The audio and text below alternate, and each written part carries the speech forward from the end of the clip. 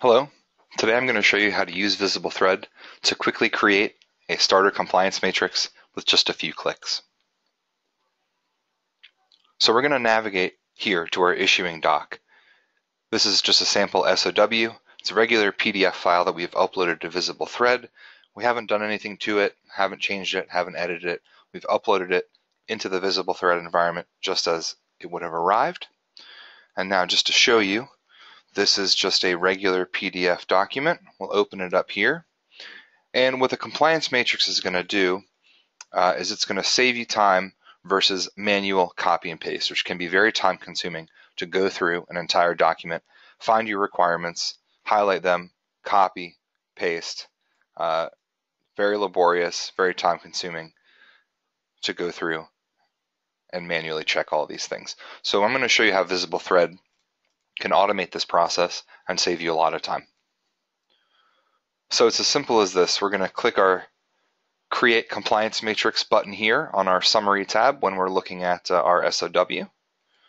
This is going to bring us to the Quality Analysis tab.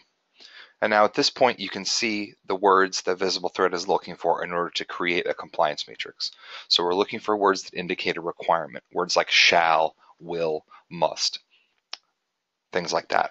So if we click on will here, we can see how VisibleThread is actually going in to our document and analyzing the content and pulling out the relevant information. So here on the bottom we can see every instance of will that appears in our SOW. So we want to create a compliance matrix for our entire document. So the way to do that is just to click our green button here, Create Compliance Matrix. We're going to hit Generate Matrix. And now we have our entire document shredded, placed into Excel format, so it's very easy to edit. And we have highlighted all of the terms that were previously defined in the screen you just saw. Our will, shall, must are terms that imply a requirement. And those are highlighted here in red along with the section that they appear in black text.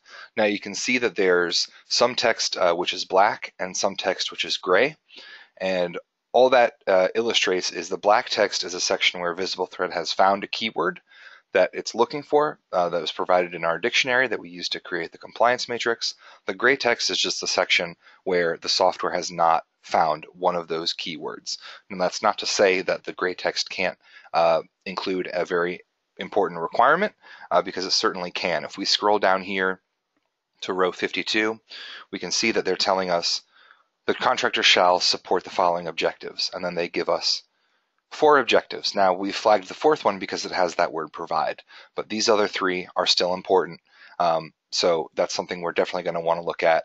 And since the compliance matrix gives you the entire text of the document, the entire text of the SOW in this case, you're able to easily see any requirements that may appear, but that may not be highlighted by the software.